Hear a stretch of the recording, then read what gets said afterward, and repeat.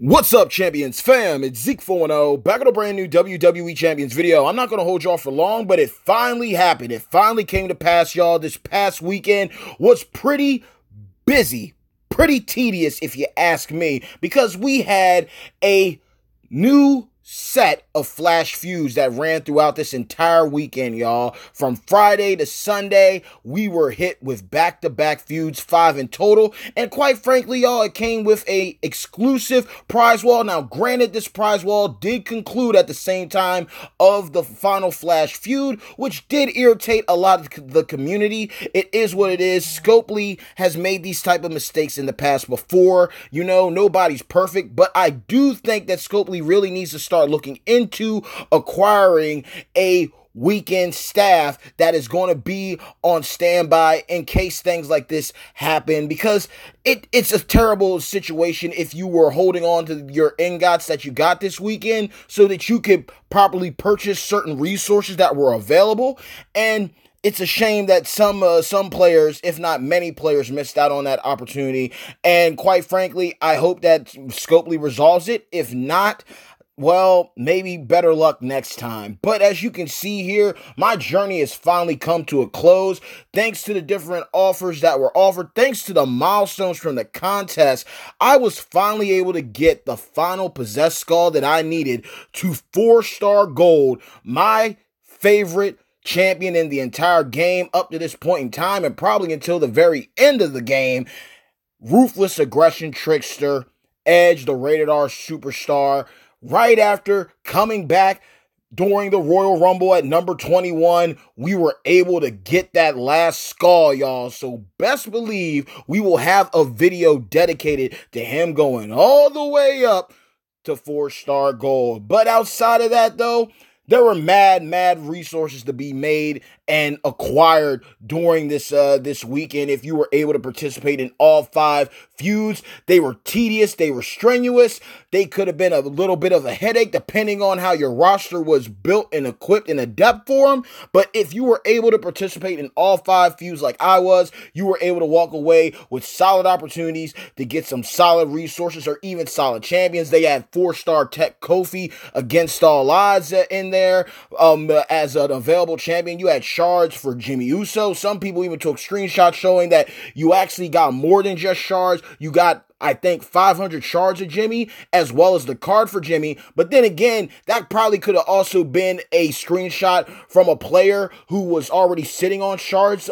for him. And then once he bought them, it showed the shards plus the card because he finally unlocked them. He or she finally did that. But you also had a chance at NWO Macho shards, Mr. T shards, Hulk Hogan shards. You had a solid shot at some props, you know, some Shango curses, some show of hearts, health packs, coins, TP bags. There was a lot of key resources on deck. And on top of that, they had a couple of very solid flash feud offers following each feud. Like, I picked up a couple of them. I bought the 500 TP. I bought the 2 5-star silver tokens, as well as 8 4-star gold tokens, and finally the 4 million coins for the very last feud. But you had to be on your P's and Q's with this one, and I hope that you were all able to capitalize. On top of that, we had the Royal Rumble contest still running, and they had this flash feud contest running, and they basically coincided because each time you hit a milestone, you got some Royal Rumble ingots that got you closer and closer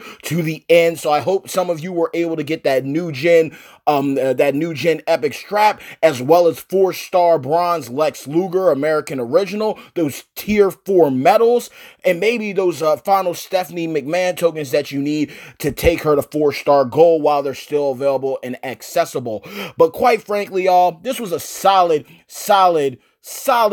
weekend overall, a solid follow-up to the conclusion of the Hall of Fame MLC, but now we have something to set our eyes upon with the brand new February 2020 MLC, and that is going to be starting very soon. We've already seen some premieres and previews of the brand new champions that are coming. We got the brand new prize wall champion in Modern Era Acrobat Andrade Almas El Idolo finally coming into the game. Another monster when it comes to multiply gems. So more than likely for this MLC, for the 3-year anniversary of WWE Champions, he more than likely will get a boost towards his multiply gem strength. And then when it comes to the free-to-play unit, we have none other than Shelton Benjamin, the gold standard modern era powerhouse, entering the fray. Now, this is my personal opinion after looking at gameplay videos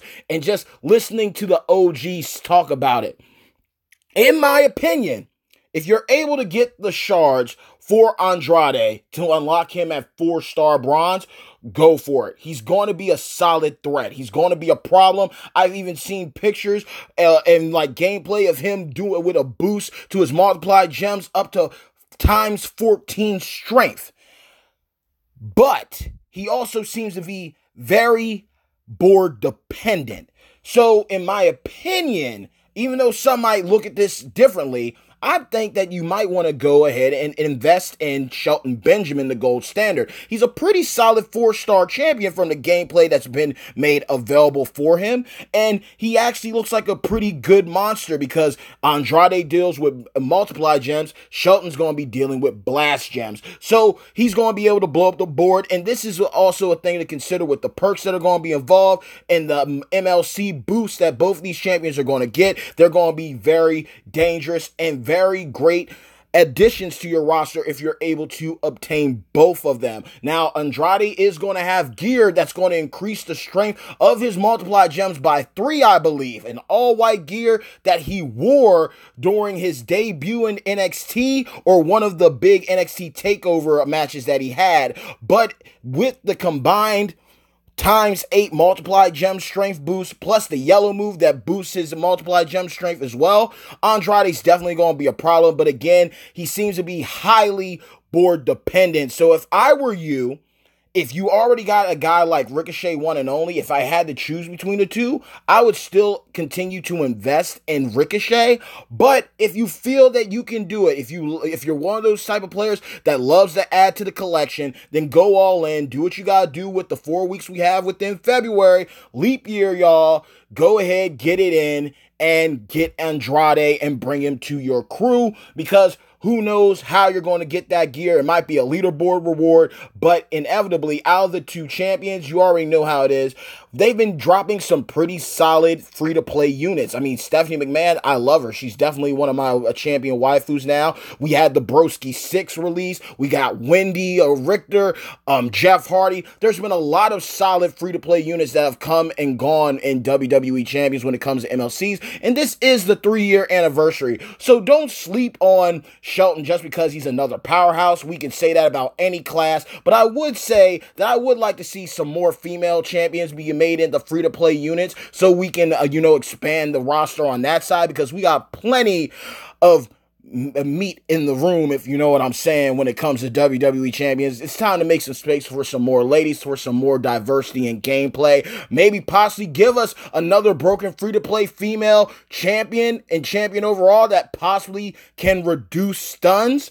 That would be an interesting mechanic right there, a good reason to go all in and get them as high as possible. But that's the video, y'all. We had a very solid Flash Feud weekend, solid opportunities at resources, even though they closed down the prize wall early. Maybe they'll make things up later on. If not, it is what it is. I hope you were able to capitalize. We got 2 new champions coming in, Powerhouse Shelton, Acrobat Andrade. Broski was finally able to get that final possess skull from my favorite champion in the game, Edge. We're going to get that final star filled up. We're going to try our best, since he did sign a new multi-year contract with WWE. Hopefully that gear comes back around on a prize wall or through a loot, and your boy will come back to going full pay to play when that situation happens. But we're still going the free to play route. And since it's the month of love, Black History Month, as well as Valentine's Day, on its way, we're going to be doing some mad crazy TP farming for both black and red TP and see what we're going to get to. So stay tuned, y'all. I hope y'all had a great weekend. Hope y'all get some sleep. Stay tuned. Support all the broskis who dropped content on Shelton Benjamin as well as Andrade Almas. I was not able to do the work, but I hope that y'all all had a great time. I hope that you have a great MLC coming up in February, and what are your plans? Are you going to hoard this MLC? That's my plan. Just do my dailies, wait until the end of the MLC to clear all the tours, see where I can get with the prize wall. I'm going to sit out on the coin and TP contest, build up discipline, stock and hoard like a madman once again, and then see what the other month's MLCs have to offer. But this was definitely worth staying up those crazy hours and getting that final score for my man Edge. I can't wait. Stay tuned until next time. Mad love as always. Peace.